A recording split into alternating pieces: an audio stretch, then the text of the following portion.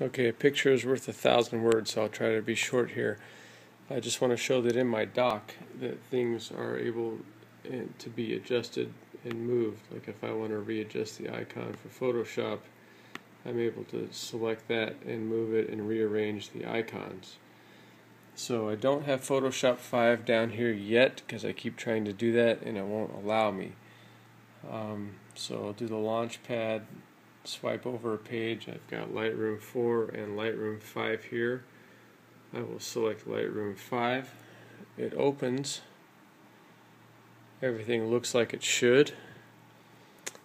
I'll minimize that, and just for example here I'll open up Safari and let's say iTunes and a calculator and minimize all those. Come back to Lightroom.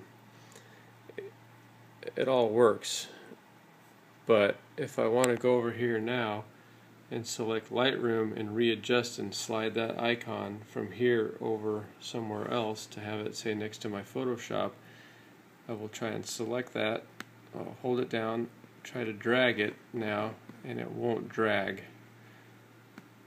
And now nothing in my dock will work. I can show you here that I'm trying to tap on any of this stuff and nothing works.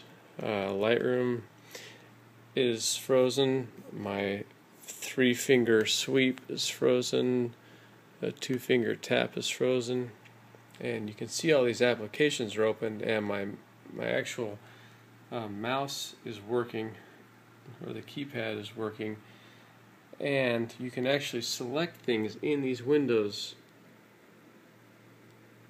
Like that actually works, but you can't actually bring the screen up to a fuller size. Like that is maximized. Sorry, I'm having to look and film at the same time. But my screen is stuck this way. Nothing works. None of the dock works. I'm tapping, single tapping on all these, and it's frozen this way. So the only thing that works, even escape doesn't work. Force quitting does not work on anything. The only thing that I can do is select the power button and do a complete restart, and then it all eventually goes away and restarts, and I have my applications back.